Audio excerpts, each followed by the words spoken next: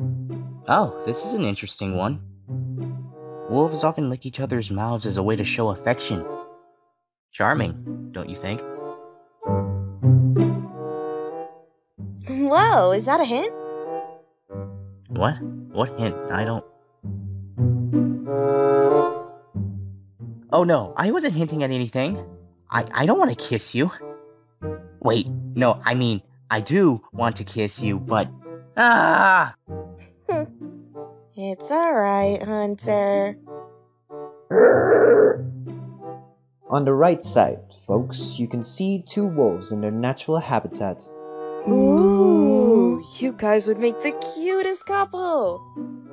It seems the male wolf is very awkward at courting. Aww, look at you two.